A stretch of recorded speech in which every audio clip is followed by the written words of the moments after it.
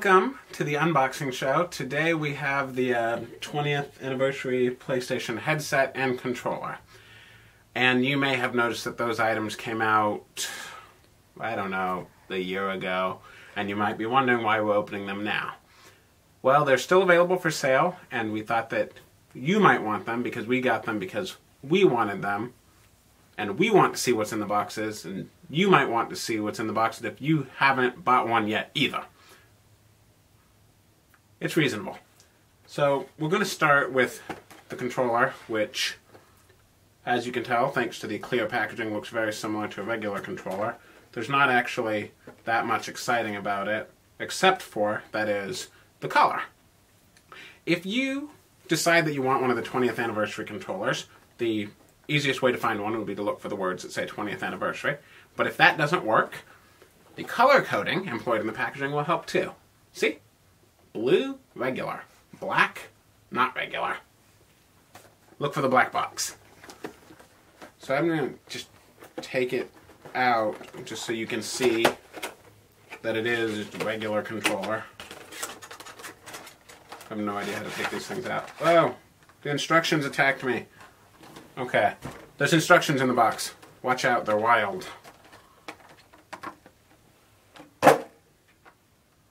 And here we have a very, very, very new controller. Oh, I've ruined it already. I've gotten fingerprints on it. Okay, so the big differences between this and the regular controllers are the colorful button, which you can see, and the fact that the back plate is a dark gray instead of being black, which it is on all the other colored controllers. But other than that, there's not anything else that makes it unique. Doesn't matter. I like the way it looks.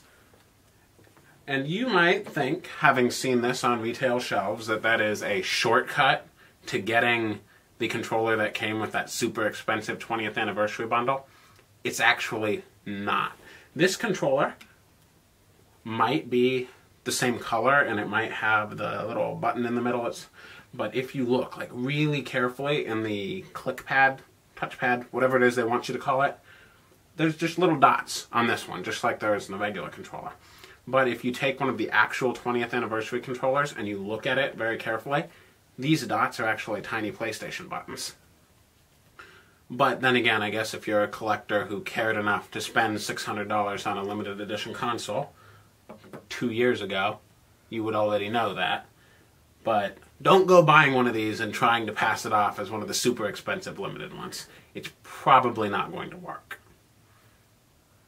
Now, there's the headset, which is,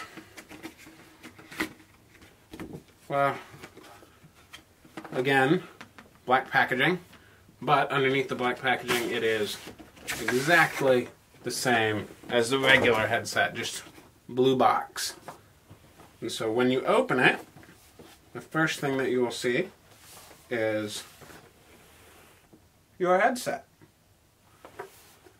But that's not the only thing in the box. If you give us just a second, we will break down the contents of the box. Oh, there's a little smudge on it. It's brand new. It's got a smudge. I didn't put that there. I hope you guys can't see that.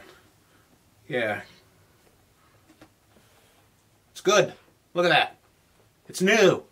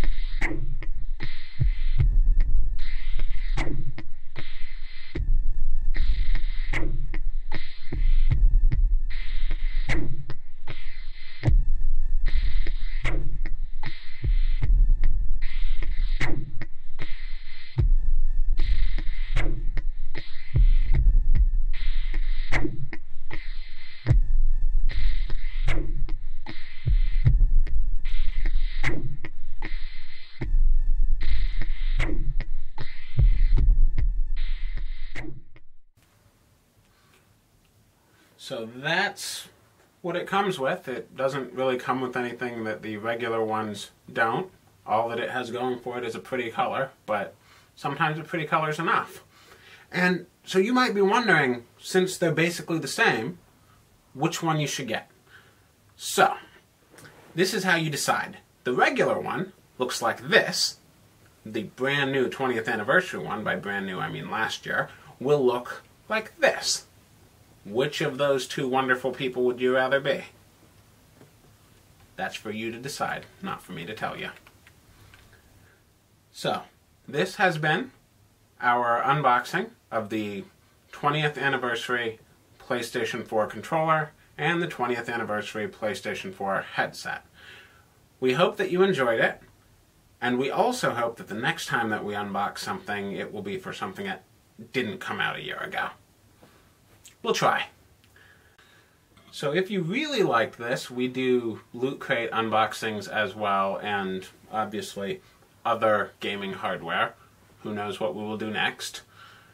And we also do gameplay videos, so if you didn't like this, there's something else we do that you might like.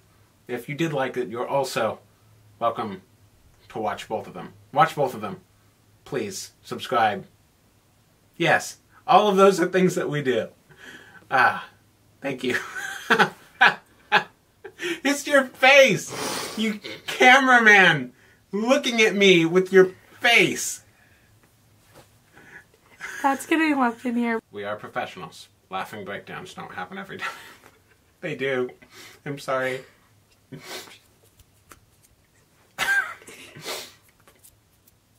Professionals. This is a professional production. Imperial Future. Professionals. We know what we're doing.